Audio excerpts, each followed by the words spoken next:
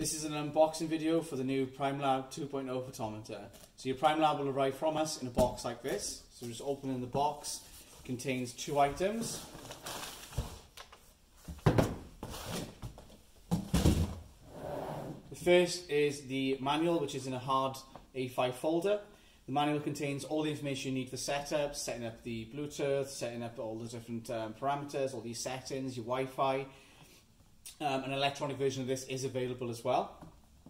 Next, we have the important case containing the Primelab. It's quite a rugged case, so it'll protect it from getting bashed about. So we're just going to open this up, some good clasps on it. So open this up, and inside we have the important Primelab photometer. This is nice and secure, it's pinched in by the phone really well.